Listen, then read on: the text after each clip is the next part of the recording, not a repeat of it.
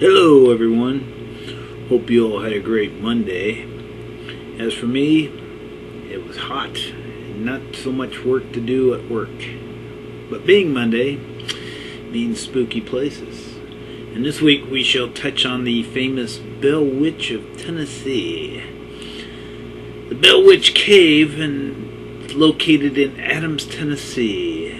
The Bell Witch of Tennessee's strange hauntings occurred in Robinson County between 1817 and 1821. The family of a local farmer named John Bell was plagued by a mysterious and violent spirit for nearly 4 years. The haunting involved spectral creatures, disembodied voices, unbelievable violence, and even resulted in the death of John Bell, all at the hands of the infamous Bell Witch.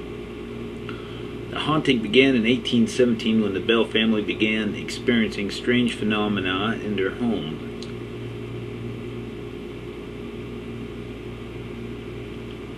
First, the house was plagued with knocking and rapping noises and scratching sounds. Blankets were pulled from the beds, family members were kicked and scratched, and their hair pulled. Particularly tormented was young Elizabeth Bell, who was slapped, pinched, bruised, and stuck with pins. At first, John Bell was determined to keep the event secret, but soon confided in a friend who then informed an investigative committee.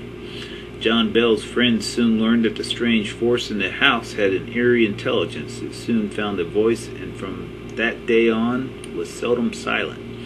The spirit identified itself as the Witch of Kate Bates, a neighbor of the Bells, with whom John had experienced bad business dealings over some purchased slaves.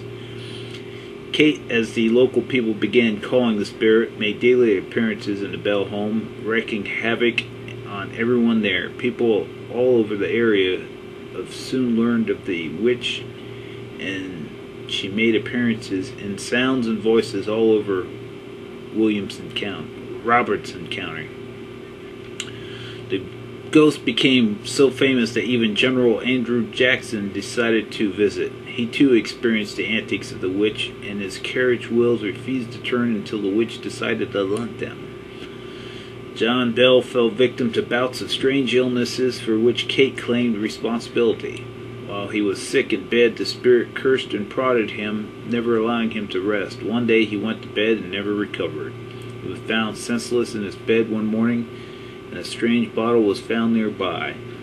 Bell's breath smelled of black liquid in the bottle, so a drop of it was placed on the tongue of a cat, and the animal dropped dead. John Bell soon followed suit, and Kate screamed in triumph.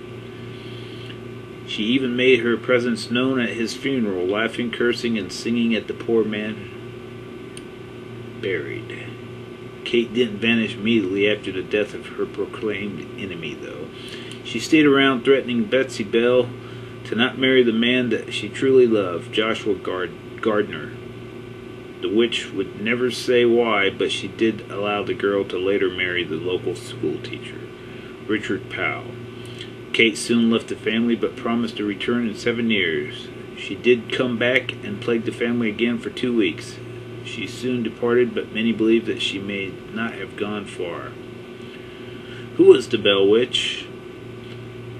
Was she really a ghost who claimed to be connected to a living person, or did the resentment and the hatred of the real Kate Bates create an entity of its own?